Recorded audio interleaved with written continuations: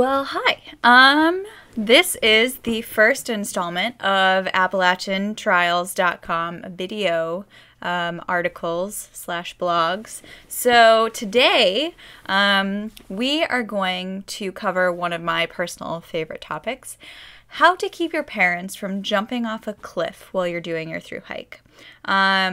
So some of you may know who I am. You may have read some of my writings on the website or heard of my documentary, Hard Way Home.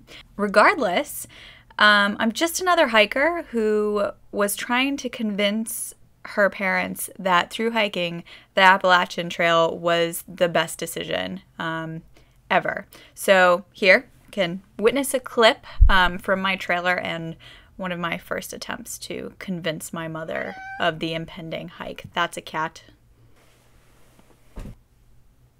Enjoy.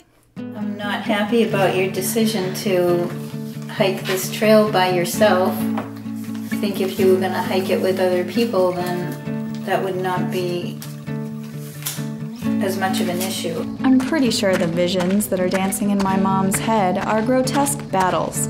Me versus a rabid bear in the middle of a dense forest, far away from any civilization. Except maybe the crazy redneck with his cabin in the woods where he collects human carcasses. So, yeah, that is a clip from my trailer, and as you can see, my mom was a bit unhappy about me undergoing this challenge. Enter the box that I lived in. That's not working, is it? Screw the box. You know, simple things like convincing her that I had read all the best books. What? Sorry. She really wasn't convinced at all. So here I have for you some of my tips on how I got her to kind of chill out a little bit when I decided to go on this 6-month journey. So step 1, be stubborn. Now, I know you're saying that that's probably not going to help, and in some ways it didn't necessarily help my mom or help me. However, I said you raised me to be adventurous, intelligent most of the time, a people person, and to explore life, and this was going to help me to do that. I tried to say, retirement, the thing that you're trying really hard to save for, and that you say you're never going to get to, well, this is like my retirement backwards. This way, I'd be able to experience things that I'll probably be way too burnt out to experience down the road. So that's step 1, be stubborn, and it's probably not going to work. So with that, step 2, safety facts, right? Actual crime statistics. On the trail, there's been about under 20 murders, give or take, in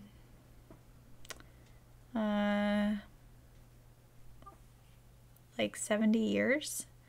I'm going to check that statistic. When you tell your parents those statistics, you better be sure about those statistics. Just saying. I wish the ATC had specific stats on that. I'm sure they have reasons why they don't, because negativity is awful. But,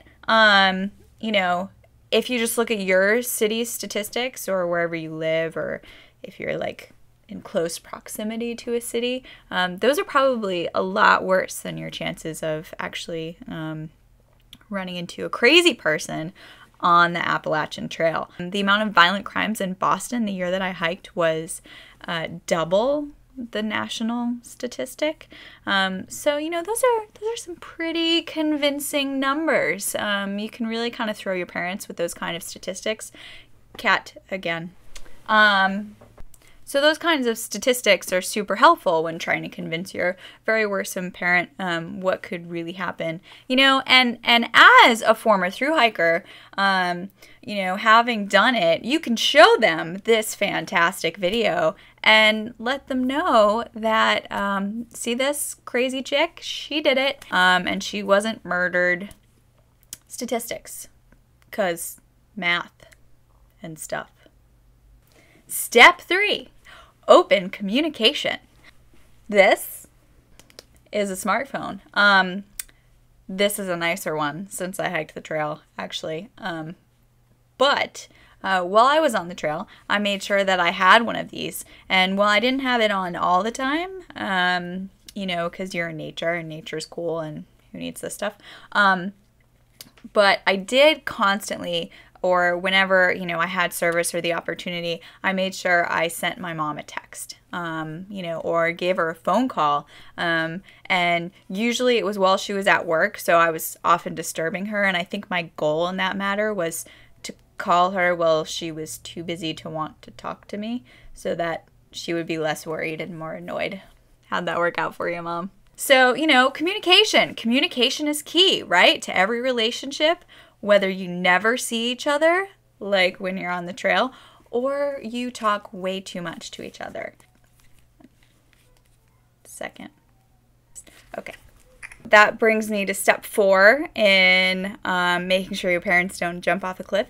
My mom was super thrilled when I got this little spot GPS locator.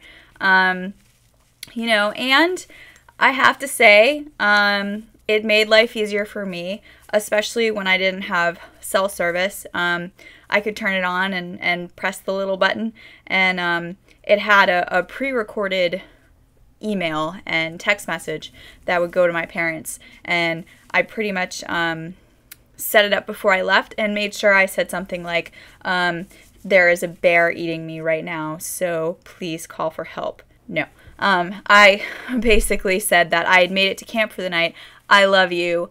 Talk to you later. Step number 5. Hold that thought. For my fabulous sponsor, Wiggies. But, you know, it's funny because I actually now keep this on my person all the time. It's like a weird thru-hiker safety net. Though I pretty much just killed lots of sticks with it and skewered hot dogs. You know, this will probably make your parents feel a lot better if you carry one of these. I mean, it's practical to an extent. It kind of gives you this peace of mind. It gives your parents a peace of mind. Not that anything is really going to happen. Don't sue me if it does. But, you know, this is one of those things that makes the parents feel better. My dad bought me a can of mace.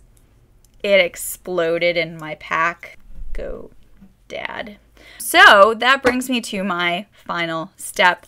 The one that I really love, it's the theme of my film. I can't say it enough. Frozen has really nabbed this concept, and everyone seems to really love it. So that would be let it go. Your parents, they're gonna worry. That's what they're gonna do. Really, the main thing is keeping in contact. If they hear from you, they know you're not dead. Unless you're a ghost, and that's weird. But know that with these handy steps, 2, 3, 4, 5, you know, that you can at least calm them just a little bit. So anyway, hope you guys enjoyed the first ever vlog here on Appalachian Trails.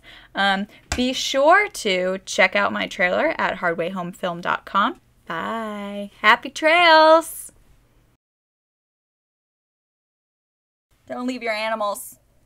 They will not want you to go away ever again. Like this one.